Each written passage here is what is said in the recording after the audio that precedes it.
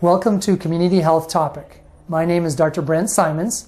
I'm a cardiologist with MHVI, Metropolitan Cardiology Consultants, and we see patients at Buffalo Hospital, are part of Allina Health. This month's topic is heart health.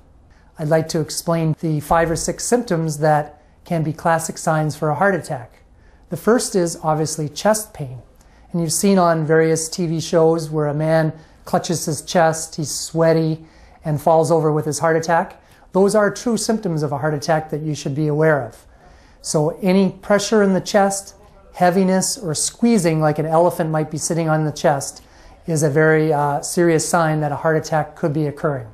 The chest pressure that people may describe can go up into your jaw, sometimes into your left arm or elbow, or they can even move across the chest. So these symptoms can move all sorts of areas, and just beware of those.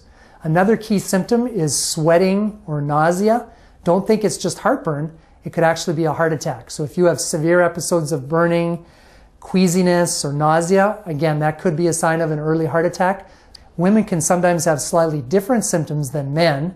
Their symptoms can include weakness or tiredness or non-specific symptoms rather than the classic symptoms that men may have. So just beware that if you're not feeling well, if you're weak or you're queasy in your stomach and you're not sure what's going on, be sure to call 911 or see your physician immediately for evaluation. And also beware that heart symptoms can occur with exertion. Some patients can get short of breath with exertion or have chest heaviness with exertion that is unusual for them. Be aware that those can be signs of heart disease, and you should also speak with your physician as soon as possible. Beware of any change in your exercise capacity, such as, say, you used to be able to go up 1 or 2 flights of stairs with no troubles, but now when you try to do those stairs, you get tight or short of breath. Those could be signs that your heart could be acting up. As well, patients who have diabetes can have unusual symptoms. So patients with diabetes, if you're queasy, feeling unwell, maybe even if you have the flu, those could be signs of heart attack in a person with diabetes. So again, call 911 and see your nearest emergency room physician if you have any concerns or aren't clear what these symptoms could be.